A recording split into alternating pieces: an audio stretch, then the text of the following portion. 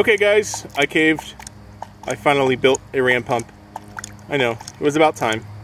And it worked the first try. What we got here is a bucket filling with spring water, so that's at atmospheric pressure. And it travels downhill, down through this 3/4 inch pipe. Maybe about 3 feet. And this is a one-way valve. You can see the flapper in there, and that's a one-way valve flowing that direction, so it builds pressure on this side and the valve keeps it from going back. Of course, you guys know that a ram pump works on hydraulic ram effect.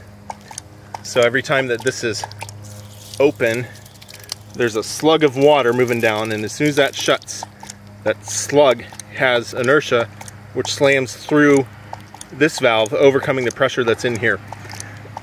This air tank is literally just air. There's nothing filling it. I don't see why that won't work. And then the delivery pipe here, just to show that it works.